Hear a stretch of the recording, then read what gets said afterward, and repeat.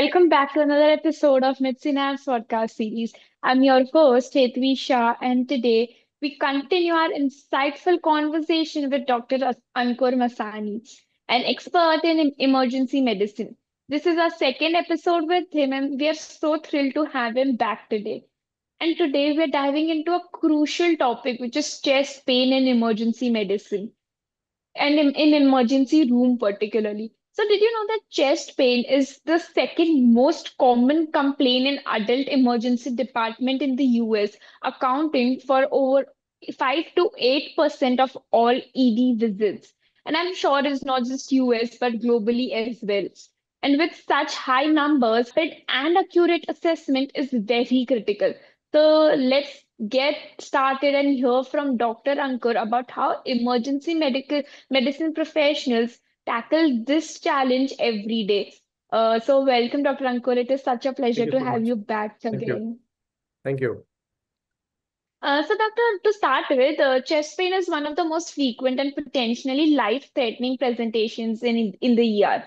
So, when a patient arrives with chest pain, what key factors guide your initial assessment to rapidly differentiate between cardiac and non-cardiac causes? Yeah. So, chest pain is one of the symptoms that presenting emergency department with patients in a day or night every time, and it was the most common presentation in ER. The first responsibility of ER physician is to rule out the life-threatening causes of the chest pain, which he calls the cardiac emergencies and nurses and non-cardiac emergencies. I would say that there are six causes, the big six we cause usually. First is the acute coronary syndrome. Second one is the aortic dissection. Third is the pulmonary embolism, tension pneumothorax. Fourth one, fifth one, medial tamponade, and sixth one is esophageal rupture.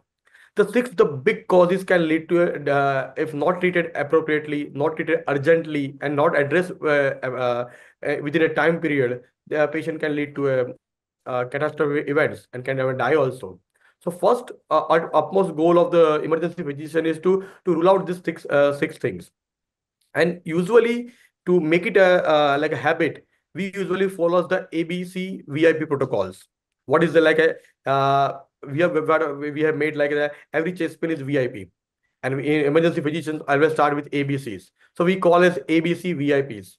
Means A is airway, B is breathing, C is circulations. Check for the is there any hemodynamic instability or not, airway deteriorated, breathing, circulation, all that.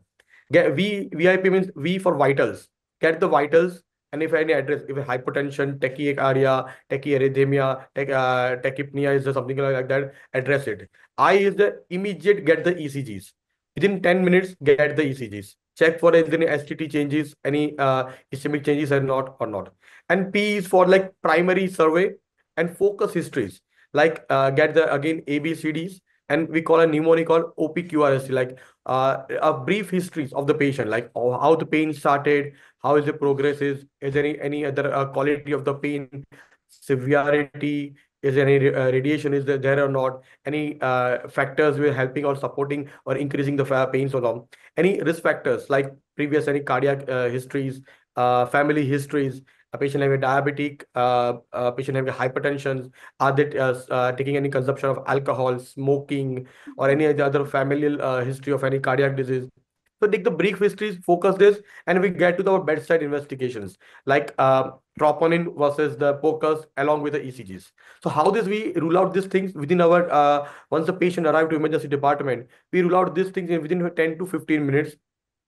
Get the ECGs, get the brief histories, brief examination findings, risk factors, and make a plan. Is the patient is high risk patient? Is the patient is a moderate patients, or the patient is a severe low risk patients? And according to that, we start rule out the things.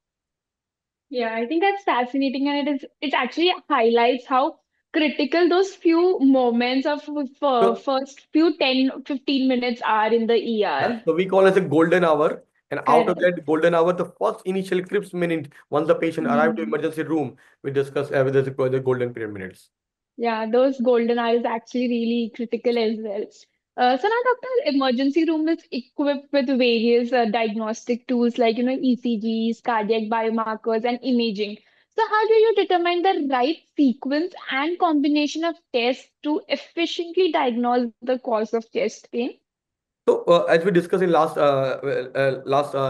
question, that we divide into three groups: high risk, moderate risk, and low risk.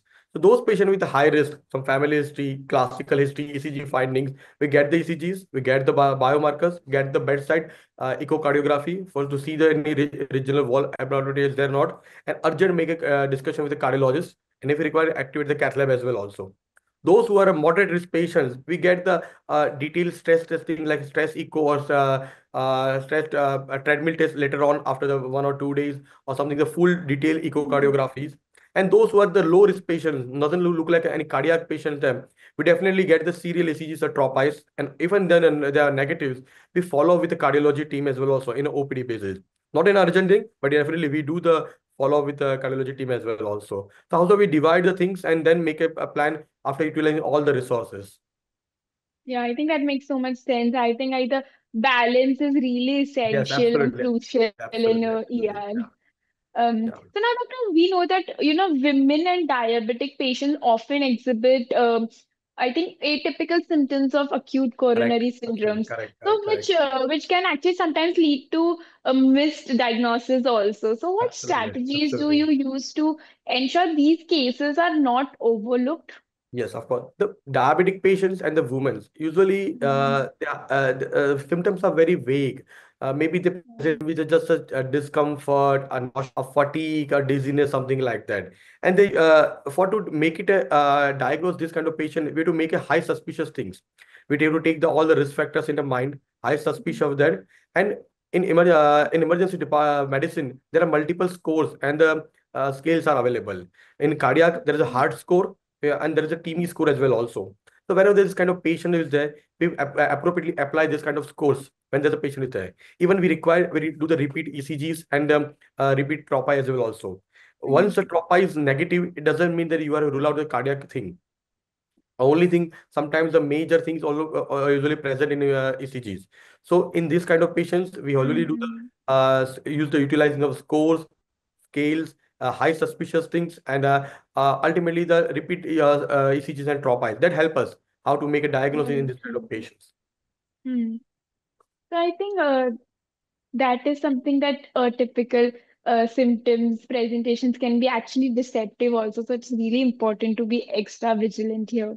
Yes. So that okay, when cardiac causes are ruled out, when you mentioned earlier, the next challenges, diagnosis and managing non-cardiac chest pain, Yes. which can stem from, gastrointestinal, musculoskeletal, or even psychological factors. So how do you approach these cases?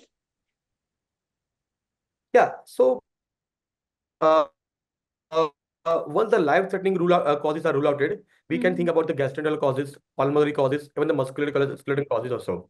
Uh, GRD, gastritis can present as a chest pain as well also. Pneumonia again can present as chest pain as well also. Some patient had went to the gym or some had an exercise and can stretch or pull out of the muscle and can present as a musculoskeletal pain as well also. And ultimately, anxiety or panic attack can also present with mm, a chest pain. But anxiety and the panic attack is a diagnosis of exclusion. That should be non never should be on the first on the our list. What's the life-threatening mm, causes, other the metabolic and then the medicinal causes, and then ultimately, if we can't find figure out the things and its history is suggestive, then we label it as a, like a anxiety causes. I like that. But in our there should be there should be no over investigation should be also there. When you think a suspicion something like that, it should be no never over investigation or never under investigation. You should make a balance between that in all the investigation to make the non-cardiac causes of the chest pain. correct. I know that's a great perspective. So now, doctor, while clinical protocols provide essential guidance, the ER often presents ambiguous cases where strict Yeah. adherence to guidelines might not always be feasible. So, how do you balance protocols with individual clinical judgment in such situations? So when you work in emergency room, there should be a first you just trust yourself and your gut feeling should be always there. That's the first thing. Once you feel this patient is having a definitely cardiac cases, you should be there should be always there is a one have a gut feeling, and you should be respect your gut feeling first. Second thing, whatever the results are there, and whatever the plan is the next for there, discuss with the patient as well also.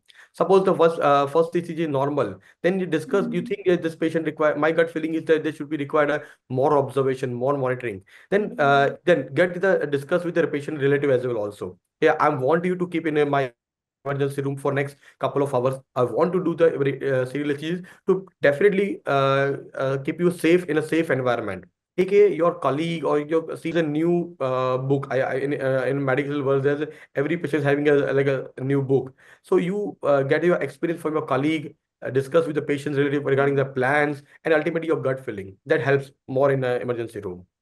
Correct, correct. Can you share, like, if you can share one typical case of something that had happened with, cardiac chest Yeah. pain or cardiac, if you So could share yeah, that. so what happened and recently, a Mm-hmm. 32-year male patient had a chest pain, and he looked like he's a gastritis or not comfortable. So he spoke with his one of the family physician on the phone and got a somewhere a ECG as well also, but no, was not able to read the ECG at that time at Mm-hmm. night. So he had the antacid medications and routine medications, but his symptom doesn't settle, and he came to our emergency room in the morning. And when he approached to us on ECG findings, there was severe acute coronary syndrome, ST elevation MI. And while taking a brief history within a 2 minutes, he had a massive cardiac arrest. We resuscitated him. We all the apply our protocols and everything, and he go receive the back to the like ROSC. We could receive back to cardiac heart revive again after the 6 minutes. Directly send it to the cath labs, and by the grace of God, I will say, within 3 days he discharged home by walking. He was Oh, fully conscious, no neurological discomfort to him. His all his memories intact. He himself walked back to the hospitals, and he at the end he just thanked me, okay, yeah, doctor, because of all this, I am able to the living a second life. He had a beautiful three daughters, and it happened recently. So I just remind me to my memories that wow. we like, if you apply protocol based, we apply it was our gut feeling that no, this patient Hmm. required this kind of management, all these things, and we save that particular thing him. Yeah, I think for especially for emergency specialists, it's really important to Yes, actually do it on their toes all the time. And what is actually that gut feeling, yes, as mentioned by you, it's yes, really important because absolutely. it's like a life and death kind of situation all the Yes, yes. time. It's a like I said a war room. Like Yeah, you don't know when the war is coming, but you have to be on toes and every time 365 correct, days prepared for that. correct. Now, Yes, finally, yes, doctor, yes. for patients who are discharged with non-cardiac chest pain, what key information and follow-up plans do you provide to ensure their safety and understanding? So first is a we explain the diagnosis, what exactly going on there. Anxiety is not never always a cause of that, but it should Mm, be at the if I might make a list, it will be at the bottom of the list. The anxiety there. mm, Explain that what is the diagnosis and what is the care management plan I have with them. Discuss the red flag signs. Suppose the mm, patient chest pain persists or something kind of breathlessness, on any breathlessness on exertion or chest pain or perspiration, any kind of this red flag signs, come to immediately report to the nearest ER. Not I say to my ER, wherever the ER is there, come to go to the nearest ER because their time is the ultimately money. And mm, if everything is settled down, no there, we arrange the follow-up as well also. Follow up, I would say if patient coming to the emergency room at a night and after rule outing of the causes of the chest pains or the non-cardiac, then that doesn't mean that patient is now safe. We have to arrange his other further care of in the morning as well also, which are the tests we required particularly, and how that we plan this as a care. So care ends not at the night where the reports are normal, ECG is normal. Normal ECG, normal tropoid doesn't mean the patient doesn't having a cardiac history. You to rule out in detail about it particular these things, and ultimately you to explain the lifetime guidelines as well also.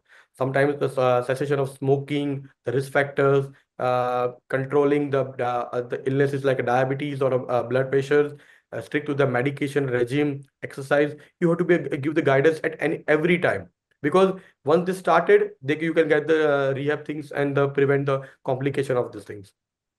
I think that's really valuable, doctor. And I think Yes, proper discharge education is really important and helps absolutely. patient And we actually take discussed, better yeah, control. we discussed Yeah. with them as well also. We and mention on the discharge paper as well also.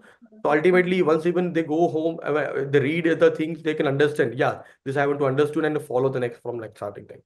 Yeah, I think that's really important to take proper care also after discharge.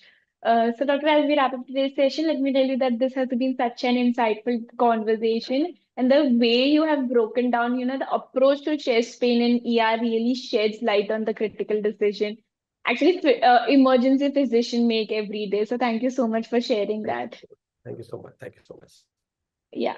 And to our listeners, thank you for tuning into yet another episode of MedSynapse podcast series.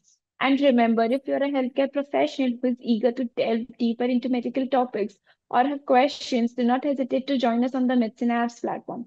MedSynapse platform is not just a resource, it's a dynamic space where you can connect with the medical peers, participate in meaningful discussions, and contribute to the ongoing evolution of healthcare. So until next time, stay informed and stay healthy.